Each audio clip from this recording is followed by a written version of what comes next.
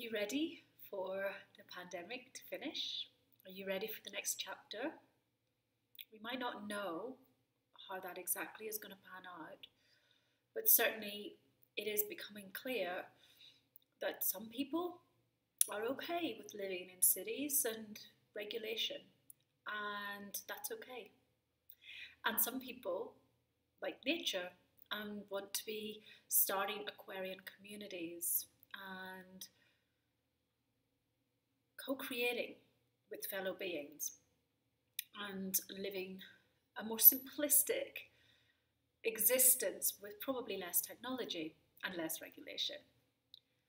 So it feels like we're going to come in to a more tangible expression of the differences of how some of us want to live. And everything is possible for everybody. That's what we need to remember. This year, the astrology is such that those possibilities can come up. There will be a lot of people starting to work with different co-creators than maybe they did before, and starting to have a deeper sense of who it is they really want to be collaborating with. And it's time for us to really look at what the next chapter means and what we maybe don't have in our toolkit. At the moment, there is a lot of fragmentation, a lot of people doing shamanic work or ceremonies or any sort of thing really, because we have a lot of trauma around, but there's also a lot of energetic fragmentation that we're witnessing. And I'm speaking after many, many reports of this from all continents. And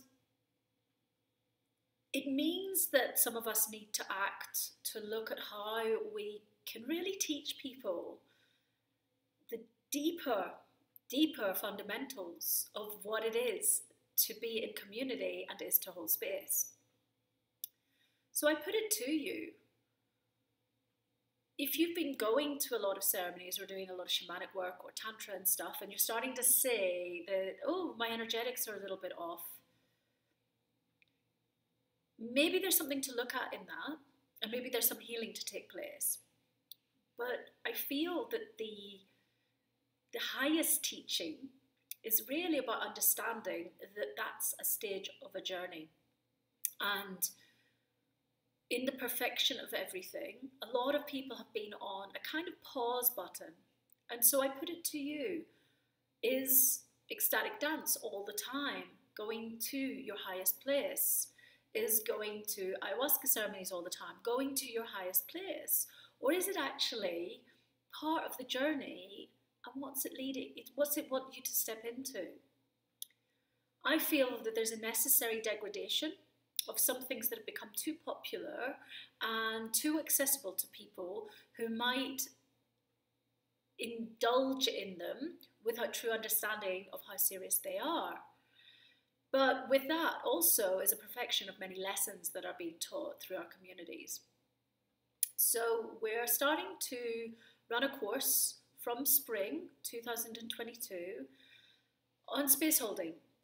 And we're going to be looking at things like ceremonies, but we're also doing something different. And I have a lot of experience of working tribally with ceremonies all around the world, with many, many people, wisdom keepers, elders. And so we can give the teaching and what's exotic right now, but that's not what this training is about. There will be a little bit of that, but what we want to train people up in is how to get ready for the golden age and to get ready for these new communities and what that means, and to explore that.